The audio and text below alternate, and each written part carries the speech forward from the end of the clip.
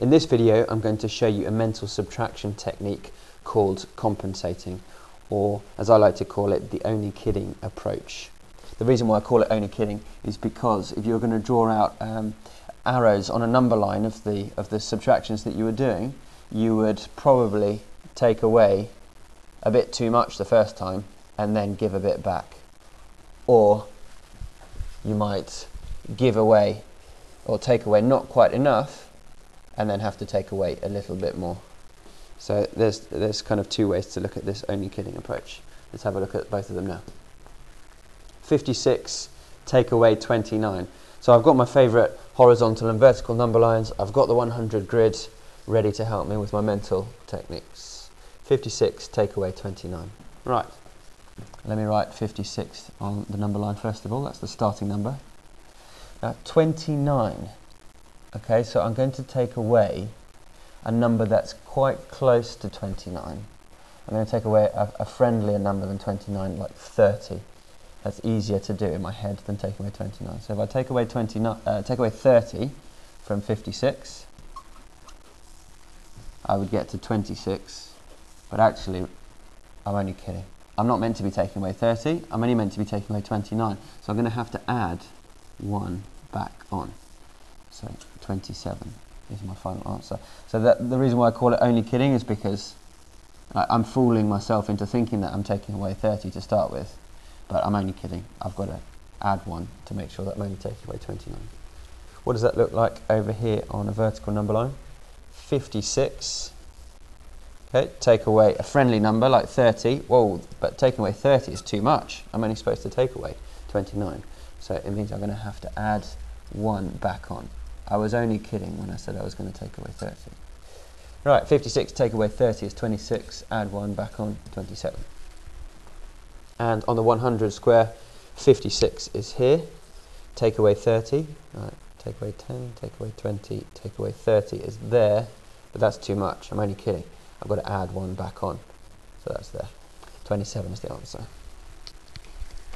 Okay, another example of how to use the only kidding approach.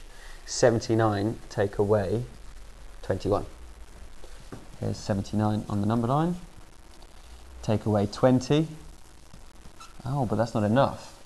I'm only kidding when I say I'm taking away 20. I'm actually going to then have to take away another 1.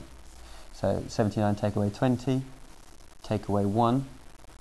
Right, that's going to be 59 there. 79 take away 20 is 59. Take away an extra 1, 58. So this technique works particularly well when the numbers that you're taking away are close to a multiple of 10. So for example, it works really well with 21, it would work well with 31 because that's close to 30, it would work well with 41 because that's close to 40, work well with say 52 because that's quite close to 50. It also works with numbers that are just below multiples of 10, like 79, that's just below 80, or 68, that's just below 70, or 18, that's just below 20, or many different examples. It works particularly well when it's quite close to a multiple of 10. Okay, going back to the vertical number line for a moment. Here's 79, that's my starting number. Take away 20. Of course, I'm only kidding. What I need to do then is take away another 1. So 79 take away 20, 59. Take away an extra 1, 58. And on the 100 square, 79. Take away 20, take away 10, take away 20, that's there. Only kidding, I'm meant to be taking away 21, so I'm going to have to take away an extra 1, and that's 58. So the answer is 58. 79 take away 21 is 58. Right, I'll leave you with having a look at this. How would you use compensating to solve these problems?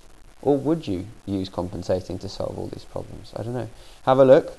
If you want to pause the video, I'll be giving you my suggestions in about 5 seconds.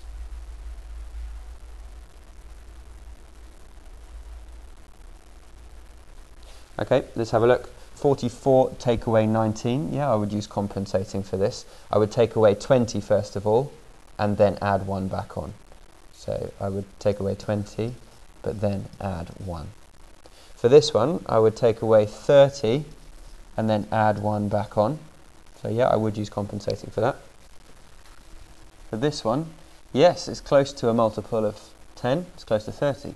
So I would take away 30, but that would have been too much to take away. I was only kidding when I said I was going to take away 30. So I would have to add 2 back on.